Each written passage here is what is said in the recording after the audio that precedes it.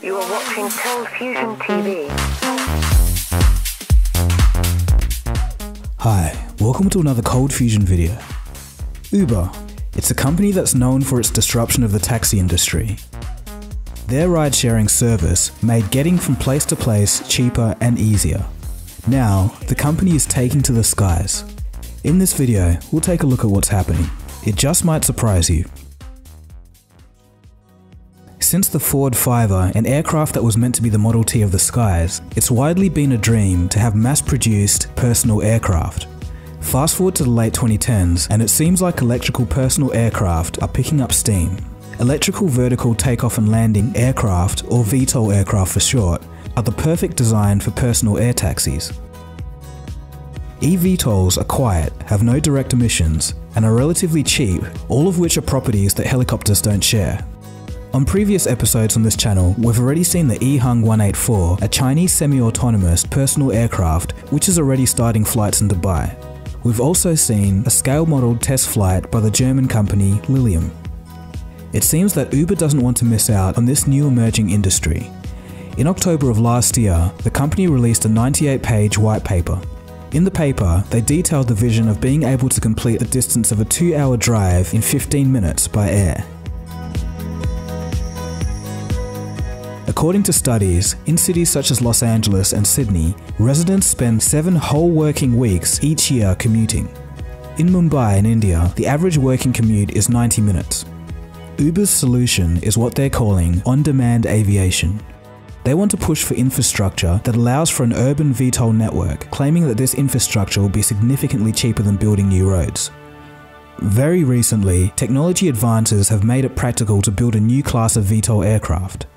The white paper goes on to say that in order to make this a successful market, they must first overcome some barriers. These include, but aren't limited to, the certification process, that is, getting a license to fly, battery technology, a revamping of the urban air traffic control system, vehicle efficiency, performance and reliability, and safety. In April of this year, Uber had their first conference. It was an array of experts working on the cutting edge of battery technology, aircraft manufacturing, charging technology, and also featured regulatory bodies and think tanks. They came together to cross-pollinate ideas. They pretty much addressed all of the problems in the white paper. I watched the stream event online and I was actually surprised at a couple of things that I saw. It actually turns out that this time, the battery technology, as of this year, now exists to make this a reality.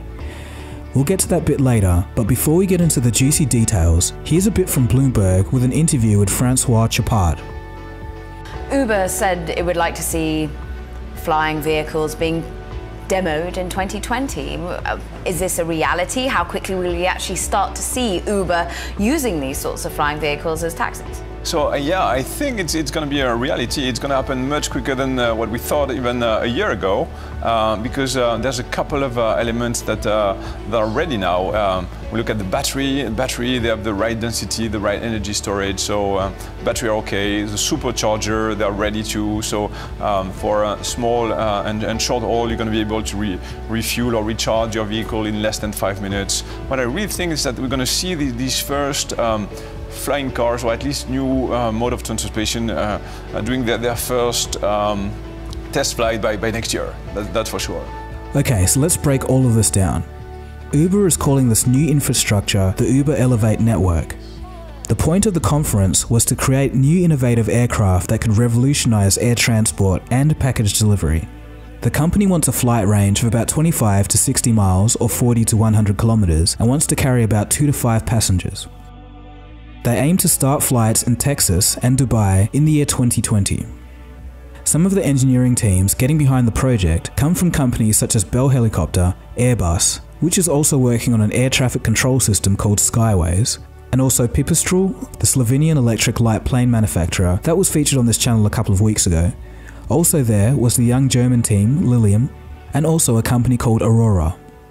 As it turns out, Uber decided to use Aurora as its primary partner.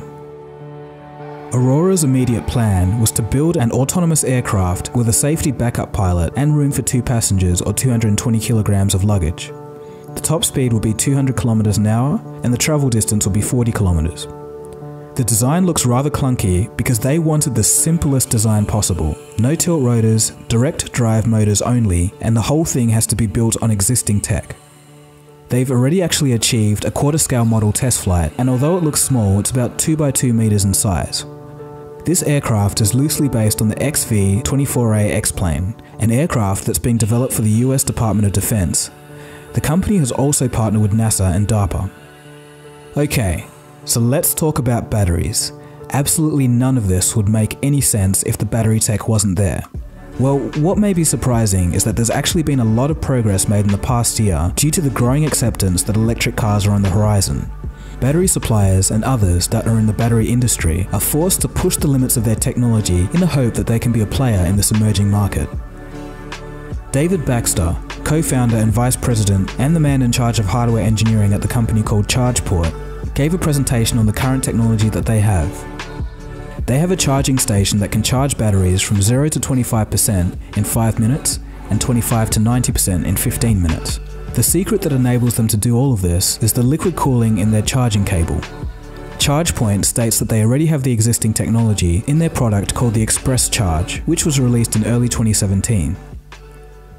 Originally designed for electric cars, the charger can output 400 kilowatts, and the modules that make up the station have 96% efficiency and are capable of pushing out a whopping 1,250 amps at 1,000 volts. We're here with ChargePoint's Pasquale Romano to talk about the new liquid-cooled CCS combo charger.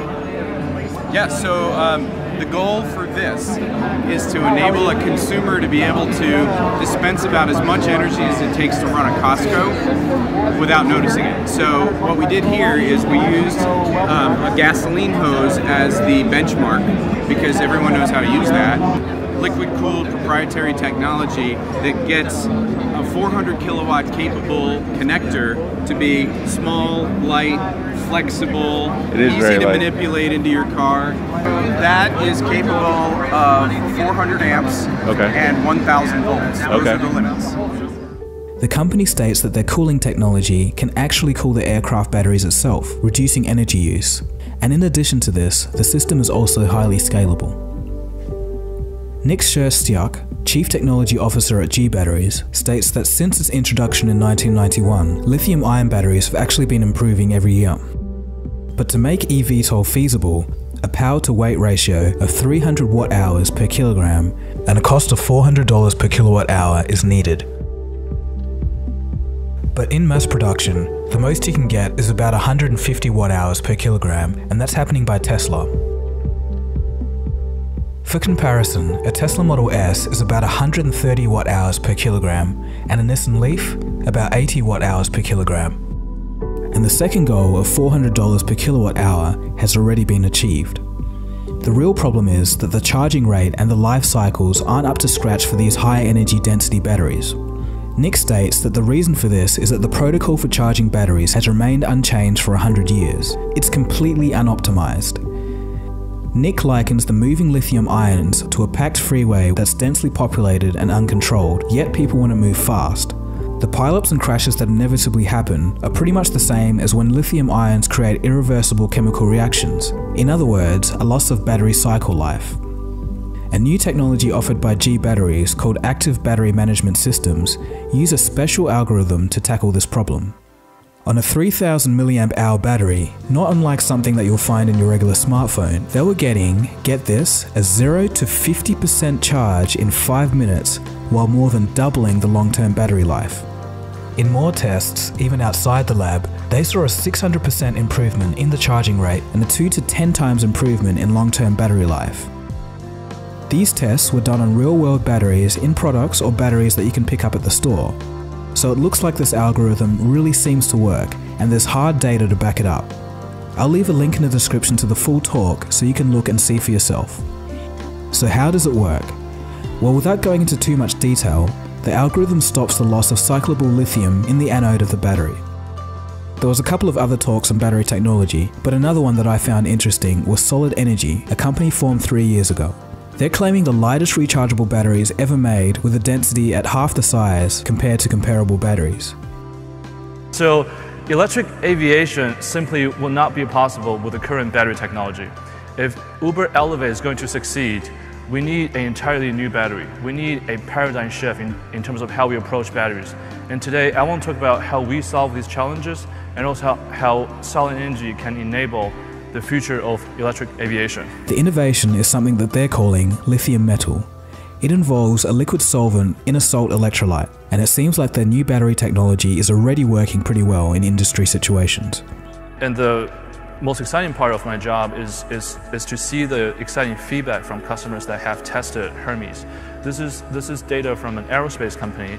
They've been working on this project for about 10 years, and so far they've been just making baby steps because of battery limitations. They tried lithium sulfur, they tried silicon lithium ion, but they're just not ideal. Then they tried our Hermes, and right away they start breaking all kinds of world records. And right now their product is commercially available. And they tell us that we are time travelers from the future to help them. And I believe the same thing will happen for the eVTOL applications. I think it's important that as a battery company that we stop playing with fancy science and focus on real-world results. The state of empty promises and fake news in the battery industry must stop. So in conclusion, with the major hurdle of batteries coming close to being overcome, it seems like Uber's vision of a personal air taxi network could actually become a reality.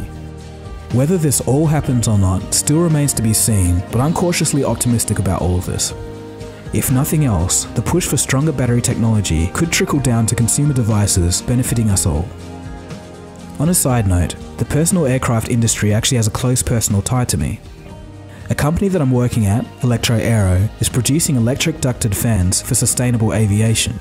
The key goal for our company is propulsion systems that are efficient while having a compact footprint. So seeing all of these advances being pushed under the umbrella of Uber is actually really interesting to me. If you want to check out what my company is doing, I'll leave a link below in the description. We've already got contracts with large aerospace companies and have been making developments in partnership with NASA. So some very interesting times indeed. Anyway, thanks for watching this video. This has been Dagogo, you've been watching ColdFusion. If you did like the video, give it a thumbs up. If you're new to the channel, feel free to subscribe, and I'll see you again soon for the next video. Cheers guys, have a good one.